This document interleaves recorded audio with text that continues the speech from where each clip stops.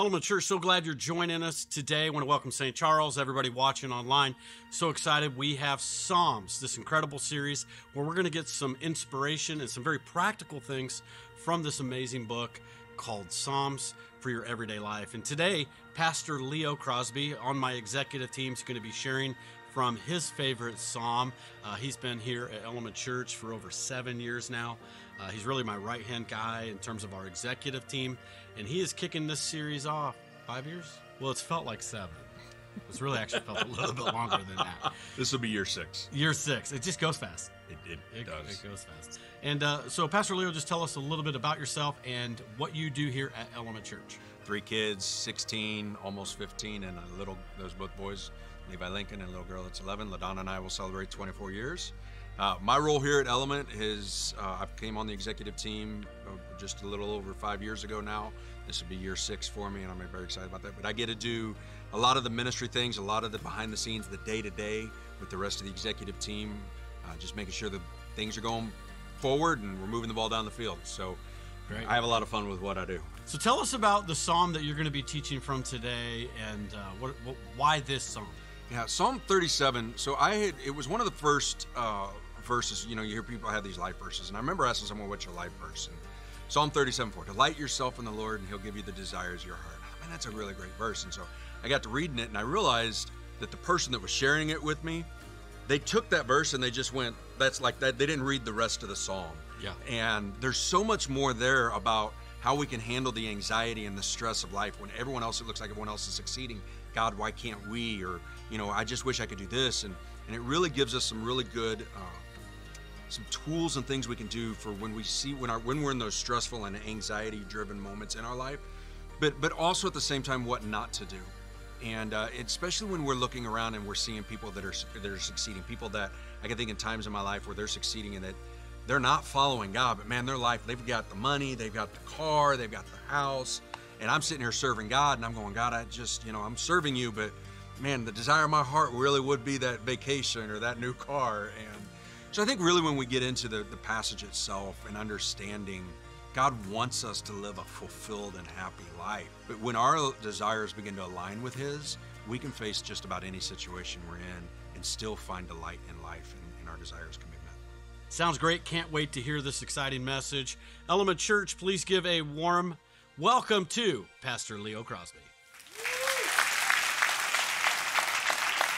Well, hello and welcome. So glad you're with us this weekend. Good morning, St. Charles. Those of you joining online right now, we want to say a special welcome to you. I'm excited for this series. Before we get into this, though, as we were cutting that video, one of the questions that Pastor Eric asked was, tell us a little something about yourself that many may not know. And so I answered, and I want to make sure that I'm the one that gets to tell this story because it's on video and I'm a little nervous about when it might come out, and I want to be able to control the narrative at this point. So my wife and I were married almost 24 years ago now, and we took our honeymoon. Her dad did a lot of traveling, and so he gave us tickets down to Hawaii, so we were able to enjoy our honeymoon in Hawaii. And we're at a massive flea market one day. Again, I'm a newlywed, 21 years old, young guy, just excited to be married. And of course, I'm taking my wife shopping so that she's happy throughout the day, like I started on the right foot there. And she says, hey, let's get toe rings. And I said, okay. And for the next 10 or 12 years, I had a toe ring on my toe. If you think less of me right now, I'm sorry, but remember, I was 20, newly married. Whatever she asked for in that period of life, she got. And so that's part of the reason we're still happily married today. But I wanted to be the one to share that story and at least, because you never know when those things are going to come out. Like it exists. The things that exist on our video from some of the takes we do, it's just fun and funny. And that was one of those I wanted to make sure you heard from me, not from our media team. They really do a great job. What I love about the Psalms are such the way I like to say it is they're really one of the most human books of the Bible that exists. Meaning that you see a full range of emotion and life throughout the book of Psalms. It's this gathering of songs and poems and just life's struggles. You see the psalmist at his deepest, darkest moment, and where he's almost, just in desperation. He's maybe going through a little bit of depression. We see psalmists where they're at the height of their excitement. They love God. They're like everything's going right, and they're ecstatic about what they're doing, and they're worshiping God. And you see this full range of emotions throughout the book of Psalms. In fact, if you're not aware, prior to our current modern day music, it was very normal in church that we would sing hymns. We would all open up a book, and we would all, basically every church sang the basic same group of songs. And even before that were the book of Psalms. Most of the songs that the church would sing for majority of the early church life was out of the book of Psalms. So I would encourage you, as we're in this series, if you haven't incorporated the Psalms as part of your daily routine, whether that's through either just reading of the word, but maybe make it a matter of prayer. There's a number of songs that you can just pray over your life. I'd encourage you to do that. There's some great songs on Spotify, Psalm 23, Psalm 46. In fact, there's a group called Shane and Shane that did an entire album of Psalms, and they're just literally singing modern songs from the book of Psalms. I encourage you as we go through this series that you just open up your word and spend a little time on your own in the book of Psalms. It will drastically increase what God does for you in these moments over the next few weeks as we start this series. As I mentioned in the video, we're starting with Psalm 37. This psalm, I could probably spend 3 or 4 weeks on this psalm alone. We're going to pull some key things out. This is what's traditionally called a wisdom song, meaning there's tidbits of wisdom in it. It's a Proverbs type song. It's actually an acrostic poem. Each stanza is a first letter from the Hebrew alphabet, and it walks down through the Hebrew alphabet as an acrostic poem. And so you'll see some of this Psalms where it jumps around, and you'll see as I do this today, it can be some random thoughts because he was following a certain format of how the psalmist was writing this particular psalm. But it starts out really what the bulk and the whole psalm looks like. It starts out in verse 1, and it really sets the tone for our conversation today. Psalm chapter 37, verse 1. Do not fret because of evildoers, nor be envious of the workers of iniquity. Another translation says, don't worry about the wicked or envy those who do wrong. This psalm right out of the gate says, in life, there's going to be people that succeed that aren't following the will of God. Don't let that bother you. That's Leo's translation. There are going to be people that succeed that aren't following the will of God. Don't let that bother you. And the reality is we see this in our lives. If you've never experienced this as a believer, you're maybe not looking hard enough, but I can't imagine anyone, I don't know anyone who hasn't experienced it. I haven't looked at someone going, man, their life seems to be going great. They've got the car, they got the house, they got the job, and they're not living according to God's word. And that's what the psalmist is talking about. And the psalmist is saying, here's some things that are going to steal your joy, steal your hope if you focus on those moments. We see it also, the psalmist, I believe, would have seen it as in the societal norms as a whole, not just in the individual moment, but as they looked around in the other kingdoms and the other kings that were expanding and they were starting to take over large territories and those kinds of things, begin to see it. And he says, what we consider to be good, the world calls evil, and what we consider evil, the world calls good. And there are times in our lives that they're going to succeed. There are times in our lives it's going to appear as if they're actually winning. We see this throughout our society today. A couple examples I want to give you in this. First of all is from an individual standpoint. We see this in Hollywood. Hollywood is probably, and it rightly so deserves some of the attention it gets from this standpoint. But most of Hollywood isn't promoting God's word. We agree with that. I think most of Hollywood isn't living according to the word of God. 2 weeks ago on USA Today, the article headline was Robert De Niro has his 7th kid at 79 years old. Now, first of all, 7 kids. For those of you that have a lot of kids, God bless you. All right, like I got 3 and I'm happy. Like I know what 3 was good. I was happy with 2. LaDonna wanted a little girl. So we've got 3, we got our little girl, but he's 79 years old. Now here's what's interesting. Of those 7 kids, there's actually 4 different moms in that scenario. Now, if you're here today and you are following God and you have seen yourself in this life and before where maybe you've got a couple kids from some different dads, but you're under the grace of God now, know that God's love is still there for you. All I'm doing is showing, because the article ends celebrating Robert De Niro's successes, his Golden Globes, his Oscars, his President's Medal that he received a few years ago. And they're saying that it doesn't matter who you are as a person, it's more important what you achieve in life, and that's the world's definition of success.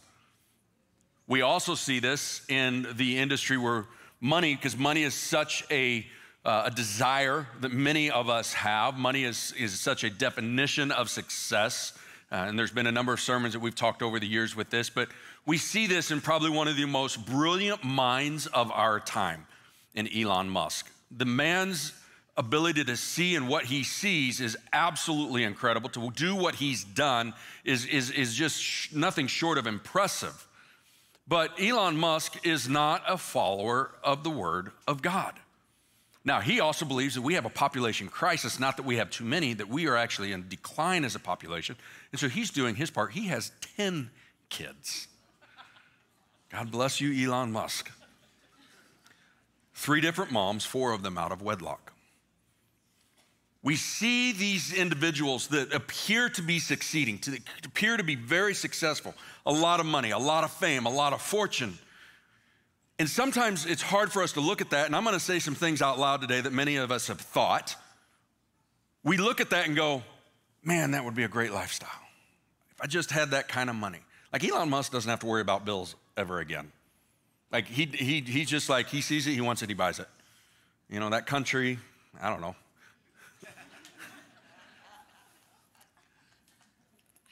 But we see this on the broader scope as well as I think the psalmist did in society as a whole, where society is saying, if you can live your life outside of Scripture and still see it. Or we see evil being promoted. What God calls evil, society's now calling good. And we see this on the broader scope. In fact, I believe the moral fabric of our American society began to deteriorate. And there's a number of issues that over the years that you've seen when we removed the 10 Commandments from school, the sexual revolution of the 60s and 70s. But I really believe the culminating moment most recently was in the mid-90s when we separated character from someone's accomplishments at the highest level of the president with Bill Clinton and the scandals he went through. Now, this is not a Republican and Democratic conversation. Really, since Bill Clinton, there has not been someone who has lived a moral lifestyle that really has been put toward the presidency of the United States, because we say it no longer matters how they live outside in their lives as long as they can do X, Y, and Z, and we can, lower taxes and increase revenues and do all of the social things that we should be doing as a country. That's become the expected norm. In fact, today, there's a website, some of you are aware of this, that over the last 3 years has exploded onto the scene. This website is nothing short of modern day prostitution. It is telling women that you can take the body God's given you, you can take photos and videos of it, upload it, and you can have subscribers pay you. It's monthly subscription prostitution is what it is. This website has grown so much over the last 3 years, over 174%. It went from $370 million in revenue to over $2.5 billion in revenue in just the last 3 years. 190 million active subscribers to these websites.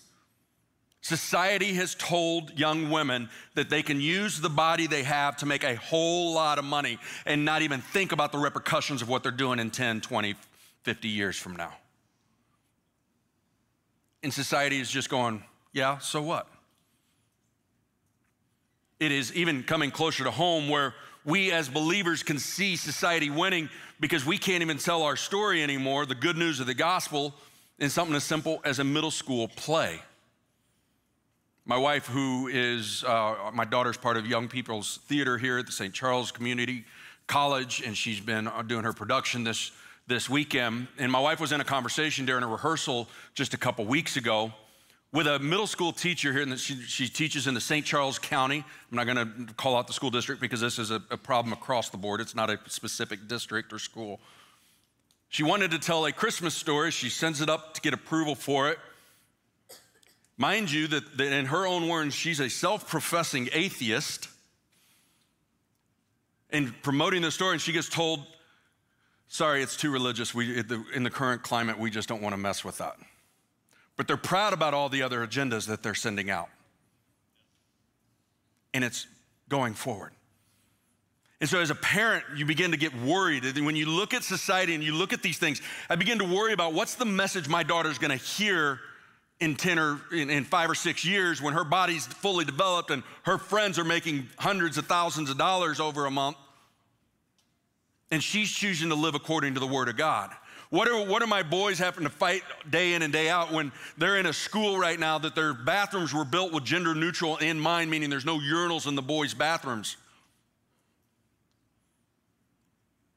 When I stop and I focus on that and I see that, it begins to steal and rob me of the joy and the hope I have for my own kids. The hope that I have for this great country that I absolutely love and have enjoyed the life I have because of years of America's history. And that is what the psalmist is saying in Psalm 37. Do not fret because of evildoers. So we're gonna look at 3 things today. We're gonna look at 3 things that will steal and kill your joy, joy killers. These things you should avoid when you're looking at society like this.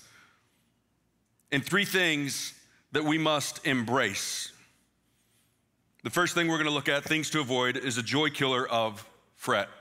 Verse 1, do not fret because of evildoers, nor be envious of the workers of iniquity, for they shall soon be cut down like the grass and wither as the green herb. We see 3 different times in the psalm, the psalmist says, do not fret. Because when we see societies winning as a whole, going against the grain of God, in light of eternity, what the psalmist is saying here, it's just like the grass, here and gone. A friend of ours brought Lene some flowers after her production Friday night, handed them to her. By Saturday morning, and any of you who've ever had flowers, she's got them in the vase. You've already got a couple of them that are just like lumped over and, dead. That's the image the psalmist is trying to paint here, because we see these things, while in us, the current reality, our current situation, the 1990s, for many of us, I won't make you all feel old this morning, but it was not as close as you think it was a few years ago. We're past the 30-year mark for the 90s now. In fact, I saw something this morning. If you were born in the 70s, it is closer to World War II, the year you were born, than it is to today. Just make you feel good while we're on the topic.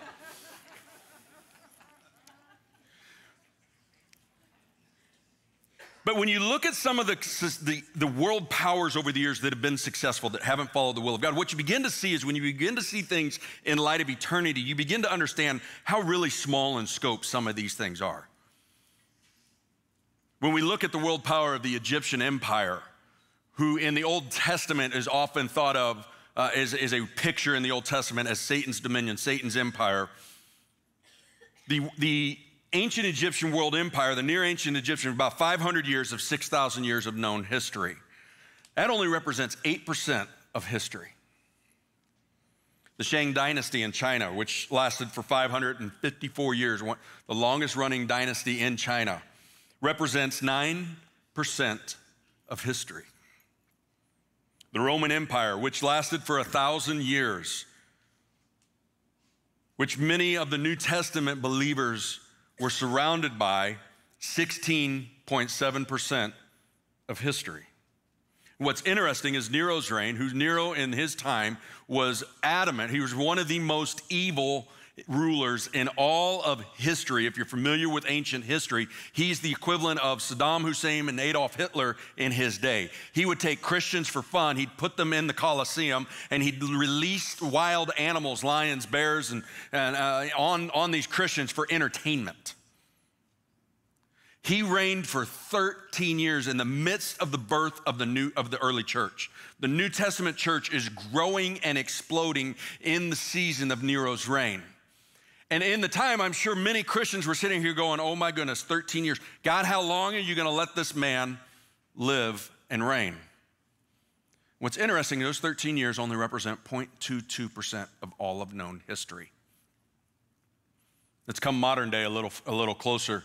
What we have today, the totalitarian society of the USSR and Nazi Germany, which if you really want some fun, go read the book Live Not by Lies. There's some similarities to what we're seeing today. That's free, it's not in my notes. The USSR from 1924 to 1991, which is a long time, that's a lifetime for many of us. 1% of history.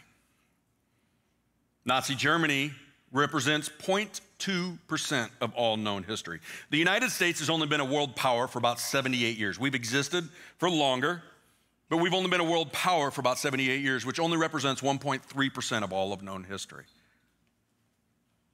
It will fade and be gone if the Lord tarries. What's interesting is when you think of these things, that 1.3%, let's just take that, let's go, that's 6,000 years, all right? So we've been around for 4% of all of history, from 1776 on, about equivalent about 4%. Let's assume that that if things ended today, 60,000 years from now, that would be 0.4%. 600,000 years from now, 0.04%. The thing about eternity is it's not 60,000, it's not even 600%, which is 0.004% of all of history. And yet we're gonna spend eternity, hundreds of billions of years enjoying heaven and earth. So the psalmist understood he had to have, in order to not let stress and anxiety, not to let his joy be stolen, he understood he had to look at things in an eternal mindset and an eternal view. Verse 7 says, do not fret because of him who prospers in his way, because of the man who brings wicked schemes to pass. Many of us have experienced this over the years. Maybe you work in an environment where many of your colleagues and even some of those that are getting the promotion aren't following God. Maybe gossip's their tool. Maybe they like to just plant little seeds of doubt in leadership's mind about you or other people. And next thing you know, they're getting the promotion. Maybe they're the ones that slept their way to the top. Maybe the ones that cheated and lied on their resume. Maybe they're the ones that stole someone else's work and presented it as their own. And what Scripture says is don't fret when you see those schemes coming to pass. It steals your joy. It steals your hope. It takes your eyes off of God and puts it into the moment. And again in verse 8, he says, do not fret, for it only causes harm. When we worry, when we let anxiety take over in our lives, it doesn't lead to anything good. It doesn't lead to anything but a lack of joy and a lack of hope. It only causes harm, and it begins to harm you, and it begins to harm those around us. The next joy killer that we see is that of envy. He said, do not fret because of evildoers, nor be envious of the workers of iniquity. Envy is desiring the things that we can't have, the things that someone else has because of their money, their access to it. That's what it's talking about. If I have a sin that I struggle with a lot, it's the sin of envy. Wanting more than what I have, wanting more than what I'm able to do. And I thought it would be fun. I have always been an early adopter of technology. And so I thought it would be fun. I put my image into an AI tool. Ask me in 20 years if I regret this. I put my image into an AI tool this week, and I said, show me a picture of a successful Leo living the life of luxury that is surrounded by cars and just a successful businessman. And this is what AI produced for us.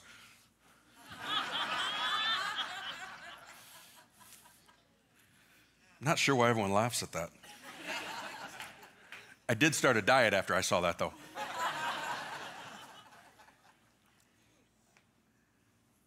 Honestly, if I wasn't following the will of God in my life, this is probably the Leo that would exist. Because for me, I always want more. I want more money. It's some of it's competitive. I want to beat the guy next to me. I want to be the most successful at what I do. But if this Leo existed, I don't know that my kids would have a dad. I don't know what number of marriage I would be on. I don't know where I'd be at in life other than really financially well off. Recently, I was watching the new film air. It's the story of Michael Jordan signing with Nike. And what's interesting is the subtle story behind that film is Michael Jordan's agent. And during the course of it, he's talking and he says, I don't need friends, I've got clients. He says, I may die alone, but I'm gonna die rich. And at the end of the film, it talks about, and sorry, spoiler, if you're planning to watch this, just plug your ears for a minute, but at the end of the film, it says he was able to sell his agency for $100 million and was seen eating alone that night at dinner. When our motivation and our goal is success, as the world defines it through power, through pleasure, through prosperity, all of which take money to achieve, We're setting our hearts and our desires. We're becoming envious of what we can't. What Scripture tells us our goal to be is to learn to be content with what we have. And I have fought over the years. I have prayed God to help me with this over the years, and He's established some things. And really, probably one of the things that have really hit home for me is Philippians chapter 4, verse 11, where the Apostle Paul speaking says, "Not that I am speaking of being in need, for I have learned in whatever situation I am to be content. I know how to be brought low, and I know how to abound. I know how to have little, and I know how to have much. In any and every circumstance, I have learned the secret of facing plenty and hunger, abundance and need. I can do all things through Him who strengthens me." What Paul's saying, whether you've got a lot or you've got a little, your focus is on God, you'll be able to do what He's asked you to do. Some of you have been, and this is not anti-rich, okay? Some of you are gifted with the ability to make money. It is a spiritual gift for the purpose of generosity. In Romans chapter 12, when it talks about the gifts of the church, it talks about those who are able to give generously.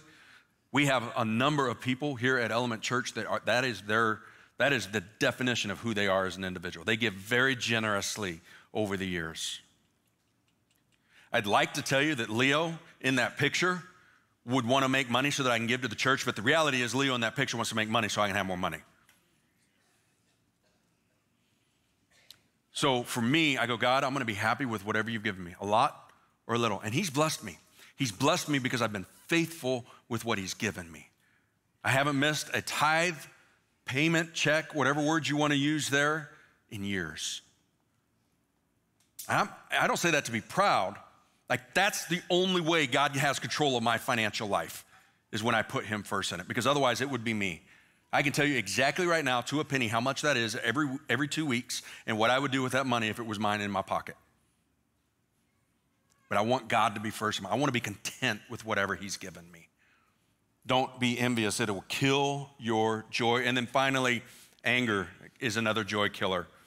Cease from anger and forsake wrath. And there are some believers who you get angry about seeing the devil winning. And it's okay to be holy, just some holy indignation, but you're verbally on social media, you're ranting and raving at people who matter to God. Some of us here have been hurt from the hurtful things Christians say with the best intent. I'm not saying we don't call sin sin and we don't call wrong wrong. I'm saying the people that are doing that, God still loves.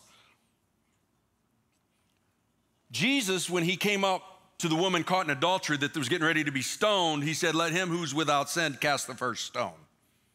He didn't get mad at her. He didn't get angry with her. When He goes to the well and He sees the woman who's had 5 husbands, He doesn't get mad at her. He doesn't get angry with her. He extends love and grace to her. In both of those situations, He says, "Now go and sin no more." When Jesus meets and has lunch with Zacchaeus, who was a tax collector at the time, Zacchaeus was skimming off the top. He was all about the money. Skimming off the top. He has lunch. At the end of lunch, Zacchaeus decides he's going to follow Jesus. He's going to repay everything that he's stolen. Jesus wasn't mad at Zacchaeus. He wasn't posting on social media, "How dare these tax collectors do this?" He wasn't posting on social media, "These people pushing this agenda, how dare they do this?" Can I tell you something? Your citizenship, if you're a believer of Christ, is in heaven, not in America. We should vote according to our morals and principles. But whether we win or lose an election should not change how you treat people. We can't be angry. The Arizona Republic in 1995 reported a story of a man who had a cockroach problem. If you've ever had a cockroach problem, those things are evil, pure evil. Did some measurements, realized he needed to do bug bombs. He said 2 would actually take care of his apartment, but he wanted to make sure these cockroaches were gone. He bought 25 canisters. Oh, it gets better. He sets off all 25 canisters in his apartment with the pilot light still lit on his stove. $10,000 worth of damage later. That summer, the cockroaches were back. When you live a life of anger and lack of joy and hope, you cause more damage than you can possibly imagine. These things will kill our joy. So what do we have to embrace? What should we as believers embrace in this psalm? And we're gonna go through these quickly. Again, I encourage you, spend some time in this psalm this week. Just read through this. But what should we embrace? Psalm 37:3 says, trust in the Lord and do good, dwell in the land and feed on his faithfulness. The first thing we have to do is trust in God. Proverbs chapter 3, verse 5, if you're new to faith or you aren't familiar with this passage of scripture, I highly encourage you to memorize this passage of scripture. It says, trust in the Lord with all your heart, lean not on your own understanding. Don't lean on what you see in the natural. But in all your ways acknowledge him, and he will direct your paths.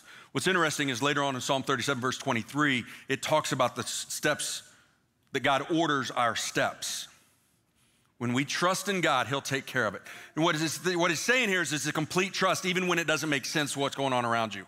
When it doesn't make sense why you're not getting the promotion, when it doesn't make sense why you're not the one that's succeeding, when it doesn't make sense while society's going this way, why should I continue trusting in God? Because he will order your steps according to his plan. Why? Because we can only see things in the natural. God always works in the supernatural. God's at work right now for you and for your life.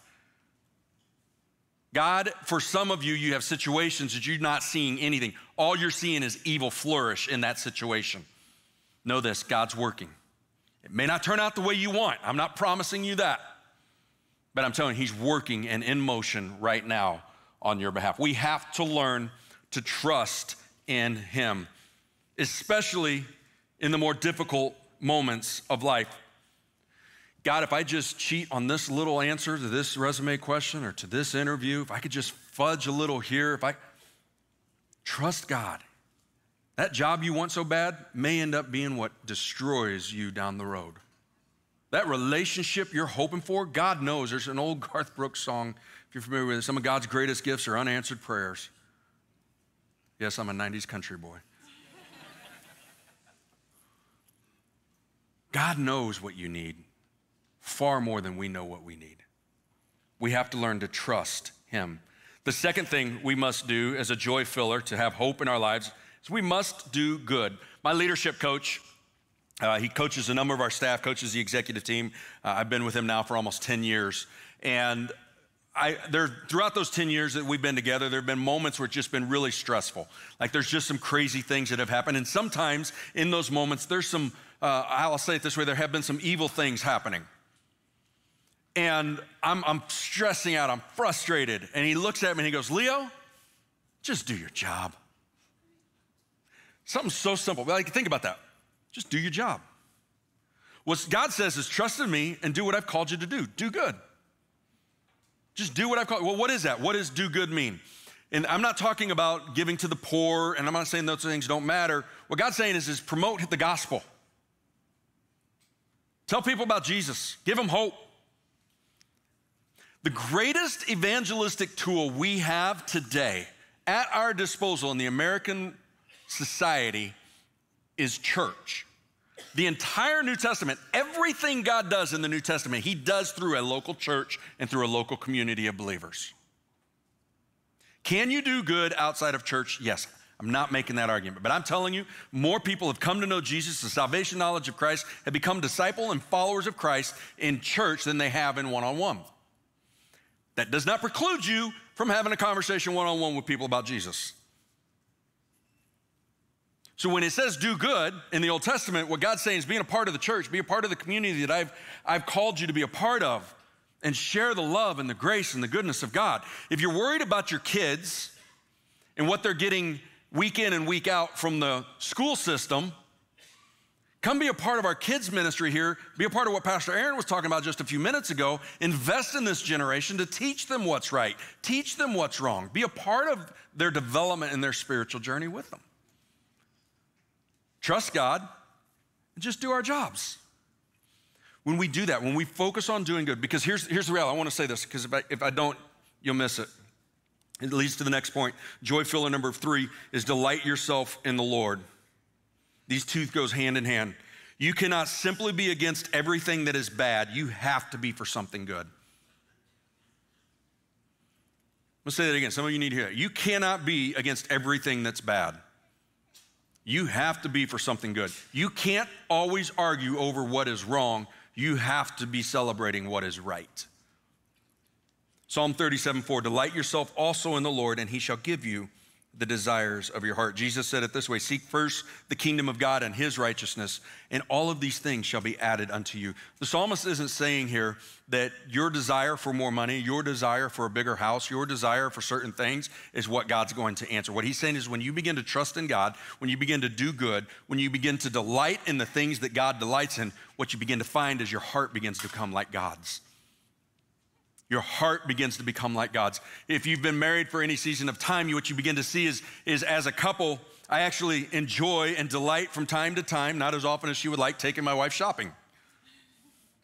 She also enjoys from time to time, not as often as I would like, playing a board game.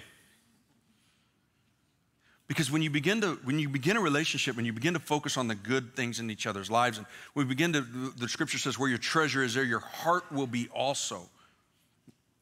When you begin to delight in God and you begin to do good and not worry about always just being against what's bad, you begin to want to do the things God has for you in your life. Which leads to the final point, commit your way to him as a joy filler. When you commit your way to the Lord, now let me encourage you, if you are Psalm 37:4 is a great, I call it a fireplace mantle or bumper sticker scripture. Delight yourself in the Lord, and he will give you the desires of your heart. Man, that just feels good, doesn't it? Like, oh, man. So we think delighting in God means we're going to feel good about coming to church. You know what? I'm going to delight in God. I feel good about going to church today. You know, maybe you clapped a little. Maybe you during worship, you at least moved your lips. I encourage you, if you get a chance, like just next weekend during worship, just jump in, dive in, worship God. Regardless of who's around. Sing at the top. The reason I like sitting in the front row, nobody's in front of me. I sing at the top of my lungs. And ask the worship team, they got earplugs in, they can still hear me half the time. When you're reading scripture, you can't just pull out a bumper sticker verse and go, hey, look, this is so pretty, it feels good.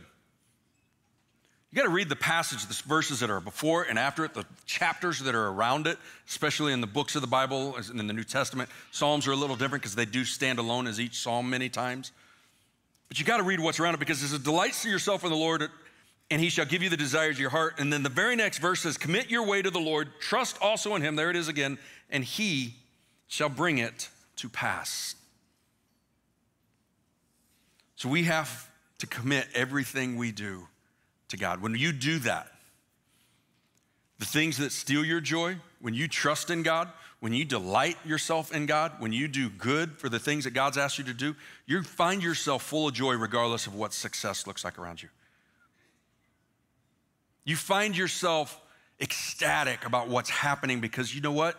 You know how it ends in Revelation chapter 22, the end of the book. We win. You know that it's going to be like fading grass, a flower that's here and gone. And you know that you have a hope for an eternity. So I want to close. I want to have a little house moment here just for a minute for the believers that are here.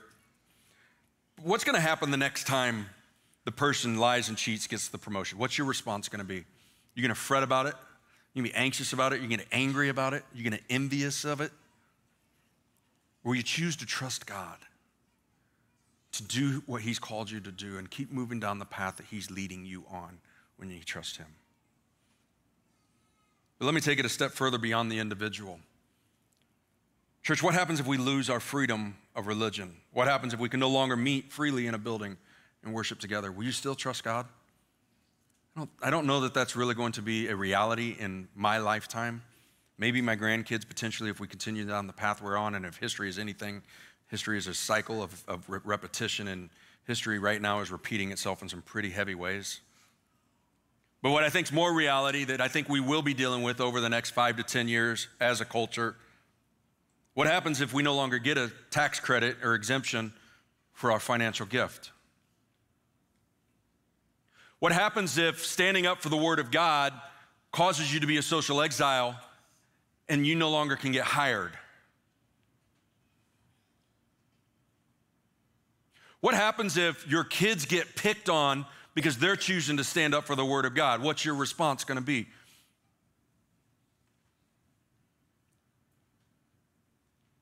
If we're not careful and we focus on the evil that's happening, man, that's stressful. But let's remember, none of this can steal our hope and joy. We still serve a God whose love exceeds everything. We still have an eternal hope in a new heaven and a new earth that will exceed the current beauty of what we understand right now. When we become focused on eternity, it won't matter whether it's Republicans or Democrats in the seat making the decision. It won't matter the laws that get passed. It doesn't change what we are called to do as believers, which is glorify God and bring others to him. I don't know about you. That's something that gives me hope and joy that I can face no matter what's going on around me. I've got someone who loves me so much, he's gonna make sure my life's taken care of, and he has paved a way for me to have an eternal hope in him.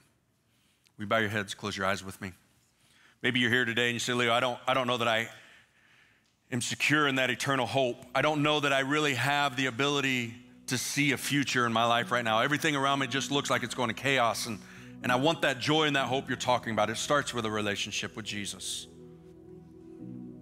I'm gonna lead us in a prayer. Scripture says if we simply confess with our mouths and believe in our hearts that God raised him from the dead and that he died for us, we can be saved. I'm gonna ask everyone to say this prayer with me this morning. Will you say this with me? Dear Jesus, I need your hope.